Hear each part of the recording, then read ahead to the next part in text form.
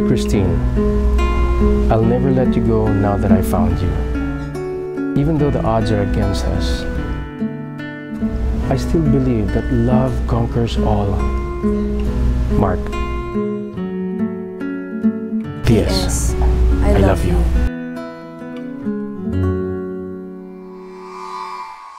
Inihahandog ng TV5 ang kwento ng mga pusong minsan nang tinalikdan ang isa't isa.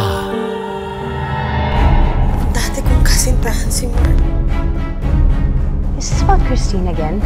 She's happy, so you're angry and sad?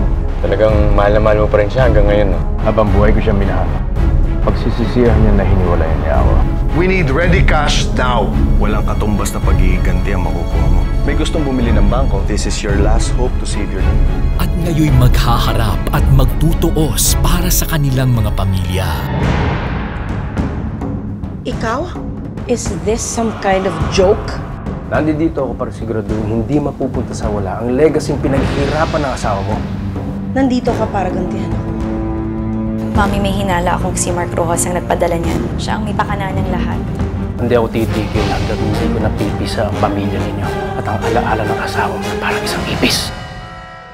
Ibang Mark ang kilala ko noon. May puso. Iba na siya ngayon. Hindi ka tumulad sa akin. Namagi ano? Isang taong punong-puno ng galit sa mundo, ha?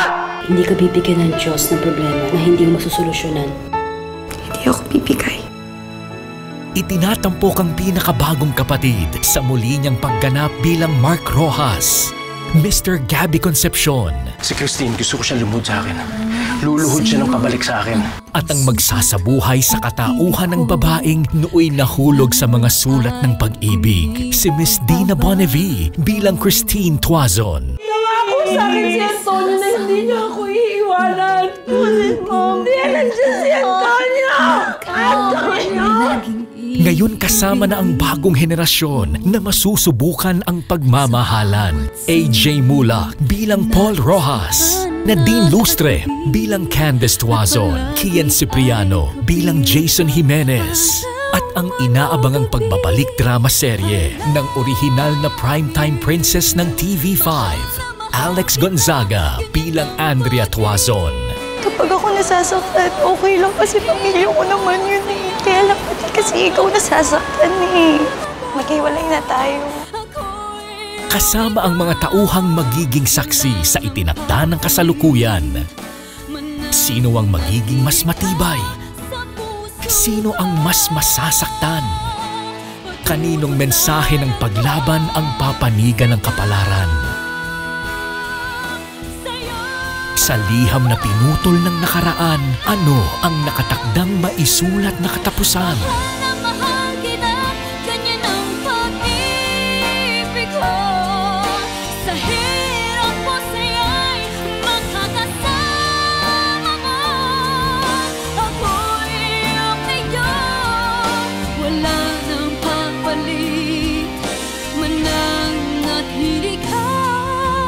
P.S. I love you. Simula November 21, Lunes pagkatapos ng Glamorosa sa TV5.